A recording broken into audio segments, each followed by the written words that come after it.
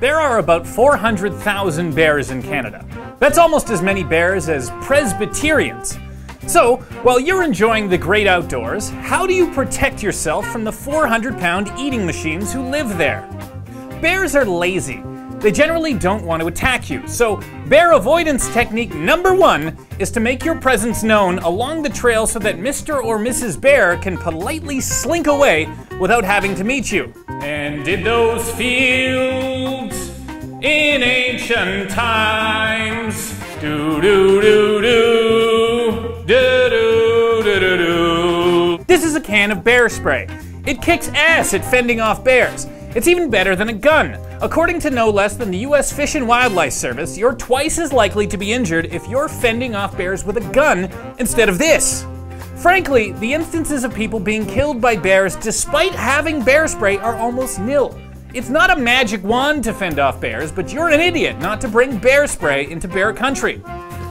And don't leave it in the bottom of your bag like a dope. Spend the $10 to get a holder on your belt. 2 other points. Get some friends and hike in a group. Bears hate crowds. In fact, there is no verified North American case of a bear attacking a tight-knit, large group of people.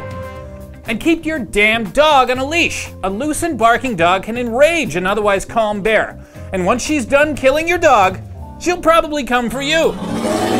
Now on to the hard part. What happens if, despite your precautions, you come upon a bear?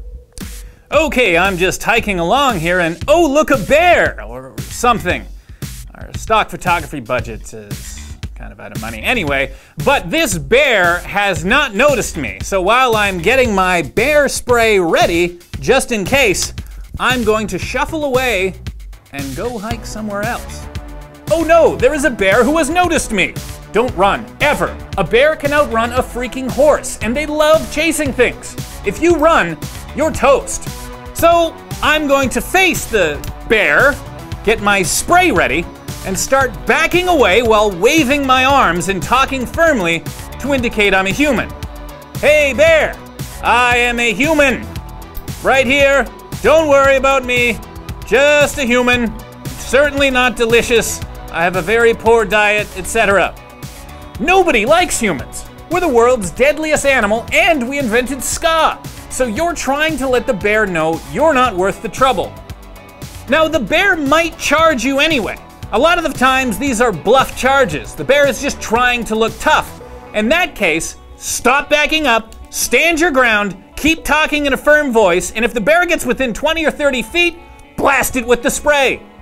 It's not like pepper spraying a mugger. You're creating a cloud of spray between you and the bear that it will have to run through. I'm not saying any of this is easy. You will probably crap your pants. But just know that if you survive a bear encounter with soiled pants, please notify the National Post and we will buy you new pants. Now, what if you get attacked anyway? In that case, you're going to have to know the difference between black bears and grizzly bears. Black bears are smaller and cuter, grizzly bears have a hump. I'd go into more detail, but you're a Canadian. You should know the difference between bears. Anyway, if a black bear makes contact with you, fight for your life. Gouge it in the eyes, stab it in the chest, club it in the head. Do not play dead with a black bear. But if grizzly bears attack you, by all means play dead. Lay on the ground, cover your neck, and spread your legs. A grizz is probably just attacking you to shut you up, and the attack may be over in a few seconds. One last point. Every so often, humans are the target of a predatory bear attack. This is different than just bumping into one on a trail. This is where a bear has actively stalked you and is probably looking to eat you. If a bear has busted into your cabin or tent, it's a predatory attack.